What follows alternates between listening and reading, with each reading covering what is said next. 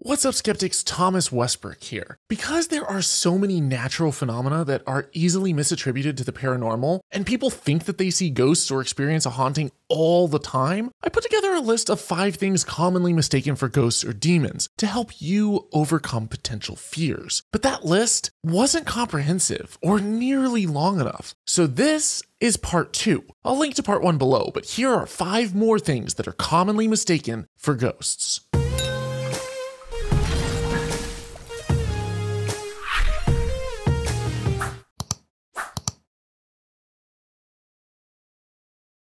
Number 1, the ghost frequency. Back when I worked in IT, I was the youngest person at my job. I would regularly have business meetings, and I didn't want to embarrass myself by forgetting to put my phone on silent. I knew that sounds could go really high-pitched and super low-pitched, but the human ear can only detect sounds within a certain range, and the parts of our ear that detect high-frequency sounds are the first to go as we age. So I set my phone ringtone to a super high-pitched 19,000 hertz, and when it did eventually go off in a meeting, I was the only one who could hear it. By the same token, our ears can't detect super low-frequency sounds below about 20 hertz. But that doesn't mean that our bodies can't detect them.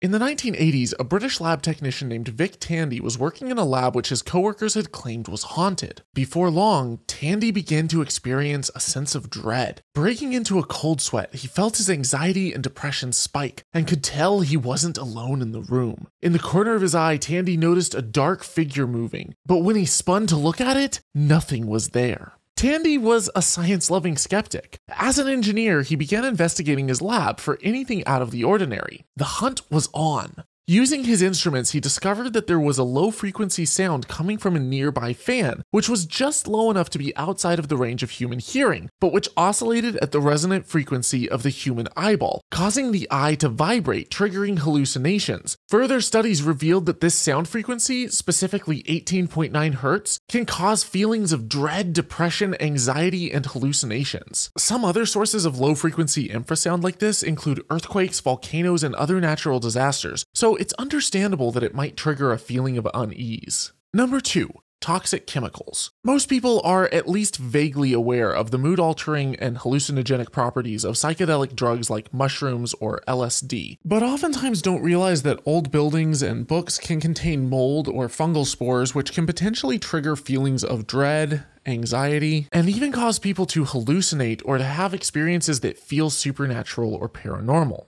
Which may explain why old, moldy, poorly ventilated, overgrown houses are often thought to be haunted. But even brand new homes can have gas leaks from your oven, hot water heater, dryer, or other gas appliances. And something like a carbon monoxide leak can make you feel like you're not alone, fill you with dread, and even give you a sensation of pressure on your chest like something is trying to suffocate you. Other chemicals like formaldehyde and pesticides have been reported to have similar effects. The chemicals around you are mostly invisible to the naked eye and are often without smell or taste, but can still affect your brain in really wild ways. Number 3, deliberate hoaxes and frauds. While this one seems obvious, I want to point out just how often people make hoaxes, sometimes extremely elaborate ones. Whether they do it as a prank, a joke for publicity and money, or just to see if anyone will believe it, hoaxers have been spinning their webs for as long as deception has existed. I literally have an entire series explaining the hot reading and cold reading tricks that psychic medium con artists employ as they prey on the bereaved while claiming they can talk to the dead. But as far as hoax photos and videos go, people have been creating elaborate hoaxes using double exposures, cardboard cutouts, lighting and perspective tricks, optical illusions, and even directly tampering with film negatives for as long as cameras have existed. But with the advent of Photoshop and After Effects, it's only gotten easier. Which one of these is completely 3D? I guess number 3.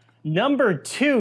Number 1 is the CGI apple. And yet, photorealism, while it can be done, as many Hollywood ghost movies have demonstrated, is tricky and difficult, and edits often leave traces of alteration. So many hoaxers mask imperfections with motion blur and camera shake, and export their footage as low-resolution screen sludge. Which is why, despite everyone and their mom having HD cameras attached to the phones in their pockets, for the better part of the decade, most hoaxes still look like they were filmed on a Russian potato. That said, there are physical hoaxes filmed in HD which don't necessarily need to rely on video editing at all. While not every ghost encounter is a deliberate hoax, this is something you should be conscious about the next time someone shows you a ghost video. Number 4. Natural noises. It's more than a little unnerving to know you're home alone and suddenly hear a noise in the other room. But I have a challenge for you. In your house, right now, can you name off the top of your head everything that makes noise? Think about it. The air conditioner or heater switching off, on, and blowing air, your fridge, the microwave, even the metal in your oven expanding and contracting as it heats and cools, bathroom, bedroom, and stovetop fans, computer fans, dehumidifiers, toilet bowls filling and shutting off, your washer and dryer, the dishwasher, toasters, coffee pots, even some modems and wireless routers make noise, printers entering a cleaning cycle or switching to power saving mode, TVs, radios, phones, and tablets, and other electronic devices, the walls creaking in the wind or shifting slightly due to thermal expansion, creaking water pipes, wind chimes, the house itself slowly settling into its foundation, neighbors above, below, or beside you if you live in an apartment, objects like window blinds blowing in the wind due to a door or a window being left open, whistling holes in the wall due to poor insulation, a rocking chair on your porch, squirrels on the roof, mice or rats in the walls, birds in the chimney, possums, raccoons, and other animals under or around the house, pets roaming inside the house, your hot water heater switching on and off, even leaves and petals falling off of potted plants, dripping water faucets, and so many other things. Sound is weird and unintuitive. Some sounds travel through walls, others get trapped and absorbed. Some sounds bounce around and are reflected off of walls in a way that makes them sound like they're coming from somewhere that they're not. We live in a very noisy world, so by necessity we've learned to tune out most of these noises to maintain our sanity. But when we're home alone or primed to think a house is haunted through the power of suggestion, then we notice every pin drop. And that's not to mention all of the wild animals you hear at night depending on where you live that sound like terrifying ghosts and monsters.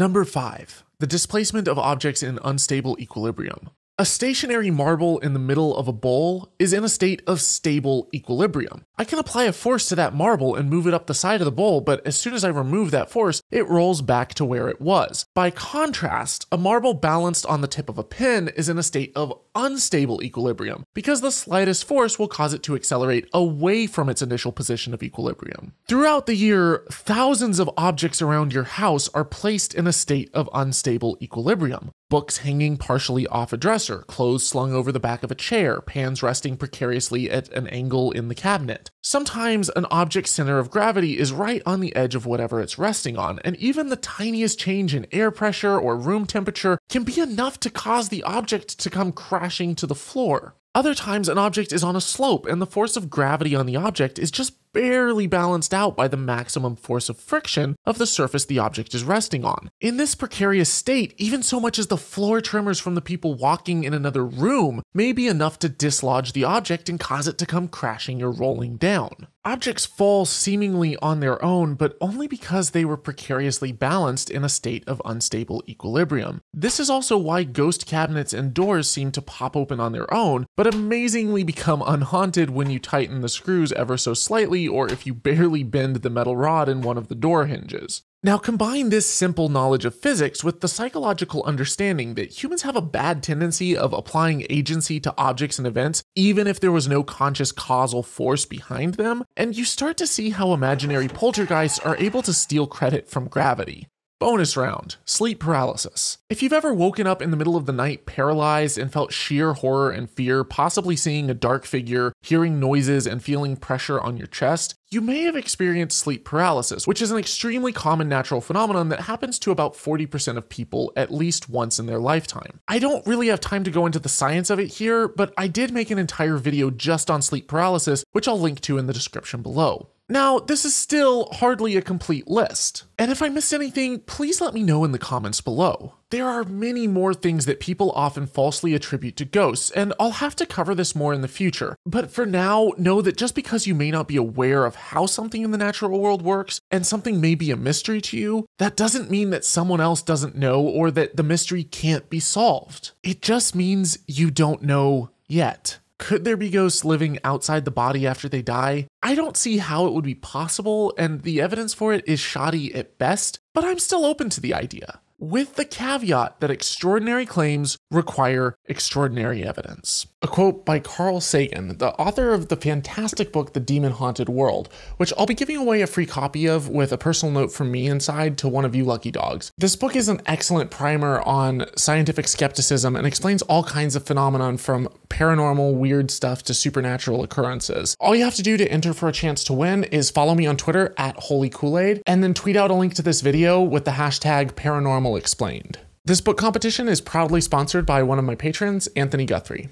If this video helped you make more sense of the world and possibly even helped you overcome an irrational fear of the paranormal, or if you just enjoy my work, please consider sharing this with your friends and family. And if you want to go a step further and help me in my mission to spread scientific skepticism and critical thinking, you can support my videos on a per episode basis on patreon.com/HolyKoolaid, with a monthly pledge on Subscribestar, or with a one-time PayPal donation. Holy Kool-Aid is almost entirely fan-funded, so even a couple bucks goes a long way. Thank you so much for your support, and as always, dare to be curious, but don't drink the Kool-Aid.